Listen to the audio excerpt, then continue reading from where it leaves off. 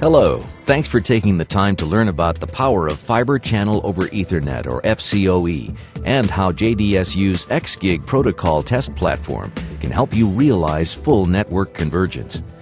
We are setting up the demonstrations utilizing JDSU's complete FCoE testing platforms to highlight the features of the FCoE switch that connects the FC SAN to enhanced Ethernet. The test setup involves a mix of Fibre Channel and Ethernet to create the path from Ethernet to FCoE to FC and then back. The test platform will correlate data from end to end and provides the complete picture for the multi-protocol environment.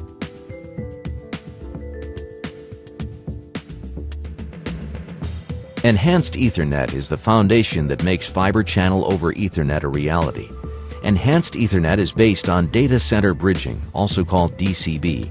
One goal is to create lossless Ethernet for data traffic, such as FCoE. Another goal is to add capability for dynamic load balancing among various traffic types during congestion and prevent long-term congestion. Priority Flow Control Protocol, or PFC, enables lossless Ethernet required by FCoE in a converged network environment. PFC defines 8 different traffic priorities. Each can be paused individually by issuing one pause frame to the transmission end. Enhanced Transmission Selection Protocol, or ETS, guarantees bandwidth for each priority group when there is congestion of a data link.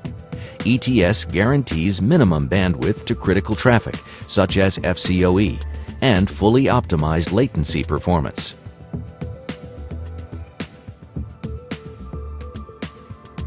Let's take a look at ETS validation and performance testing methodology.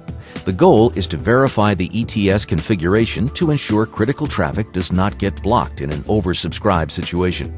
Test setup involves stressing the bandwidth limitation using either the load tester or by oversubscribing with multiple hosts and targets while monitor link traffics. In this case, the test setup uses the oversubscribe method with multiple priority traffic classes. The critical priorities are FCoE and iSCSI DCB, which both guarantee 35% of link bandwidth.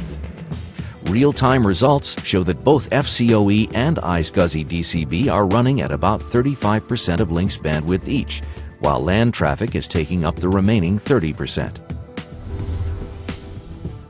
The combined link bandwidth shows 1,019 megabytes per second, which indicates saturation. These results verified that the ETS configuration is working correctly. Each workload also is set to go on and off to simulate shift in bandwidth needed. This caused ETS to redistribute bandwidth between traffic classes.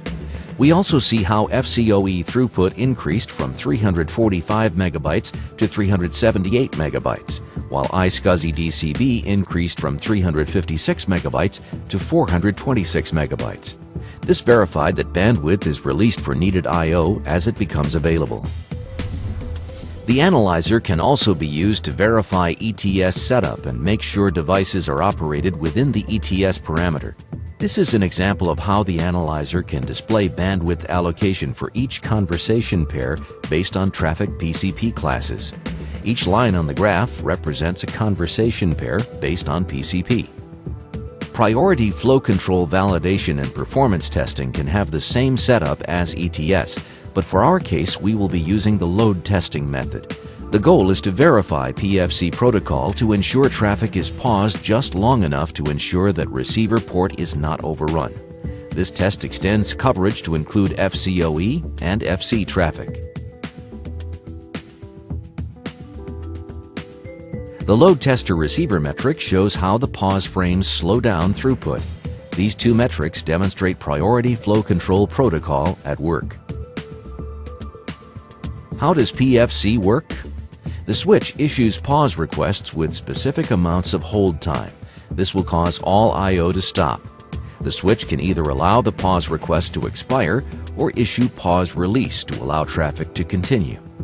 We can see that no I/O between pause request and pause release caused traffic to slow down. Delta time between pause request and pause release can cause I/O throughput to suffer if not managed properly. To monitor pause time, the analyzer can provide a report of the PFC flow control metric. In this example, the average pause time is 54.1 microseconds. FCoE is changing the way data centers are working. Supporting this network convergence, JDSU's Xgig system carries multiple protocols at various speeds and functions to accurately test your FCoE and Converged Ethernet environments. These tools ensure you have the tested metrics and verified protocols to keep your data moving quickly, efficiently, and accurately. Thanks for watching.